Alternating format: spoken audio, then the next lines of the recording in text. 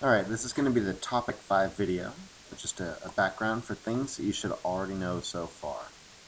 First of all, what is energy? It's the measure of how much work an object can do. Well, what's kinetic energy? Well, moving objects can do work. How much? And how is velocity related to kinetic energy? The faster an object is moving, the more work it can do. So therefore, it has more energy by velocity squared. Your formula that we're going to use today is kinetic energy equals mass times velocity squared over 2. Alright, so this is page 20 of your notes, and if you're doing these notes for the first time, you want 3 examples that we're going to do. So you can just divide your page up into 3 sections. And the only objective is to be able to solve problems that involve finding either mass, velocity, or kinetic energy. It's very direct, no tricks, use the formula. Alright, so take a minute please and write these down as we go through them. So pause the video and write down the examples. They're going to be pretty direct. If you have good notes, you should just be able to have a nice little cheat sheet to do on the test. So first question, what is the kinetic energy? So this is what we want. Of a 10 kilogram dog running with a velocity of 2. So kinetic energy is our question. Mass equals 10, velocity equals 2. Our formula, kinetic energy equals mass times velocity squared over 2. That's 10 times 2 squared over 2. 10 times 4 over 2. 40 divided by 2, or 20 joules. What would the new kinetic energy be if the dog's velocity were to double? Well, velocity, kinetic energy is related to velocity squared. So if you double velocity, then we have 4 times the kinetic energy. So the answer should be 80. So let's try it. 10 times 4 squared over 2. 10 times 16 over 2. 160 divided by 2, 80 joules.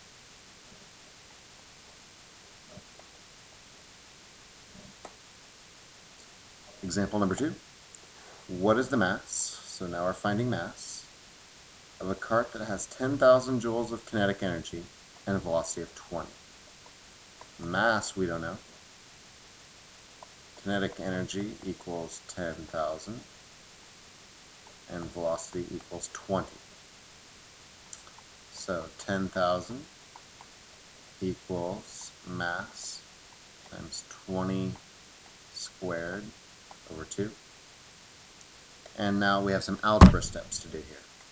So first thing is move the denominator. So we have 20,000 equals mass times 20 squared. 20,000 equals mass times 400. And now we need to solve for mass, so divide by 400 on both sides. And do I have a calculator here? Tools.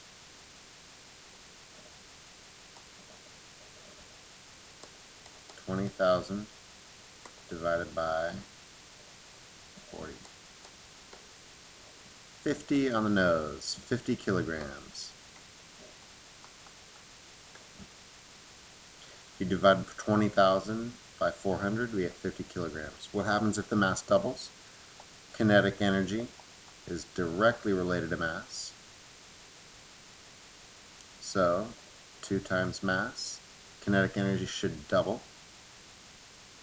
So if we have 100 times 20 squared divided by 2 equals, we've now doubled the mass, but we kept everything else the same.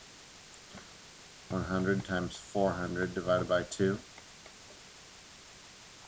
gosh, what's 100 times 400?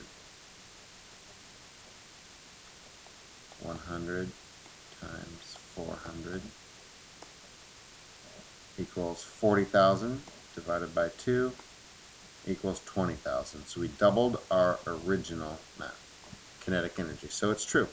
If you double the mass, you have twice as much kinetic energy. And finally, how fast? So we don't know velocity. We know the mass equals 0.5 kilograms. And kinetic energy equals 500,000 joules.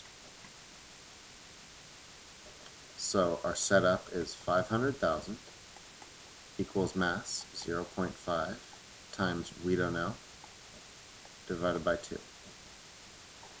Algebra through it now. Times 2. $1 million equals 0.5 times velocity squared. Next step, I'll do it in blue. Divide the 0.5, and that equals 2 million equals v squared. Not done. Then we square root it.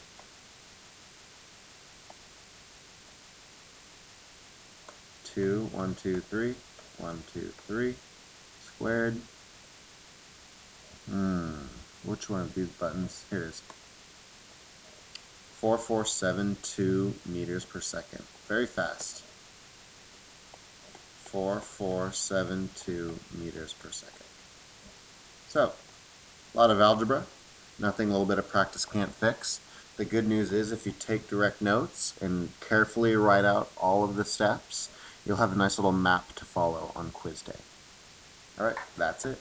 Now go to the kinetic energy practice link and do the problems on page 19, I think. Hold on.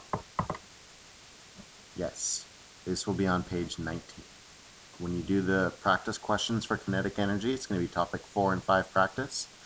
Please do them on page 19.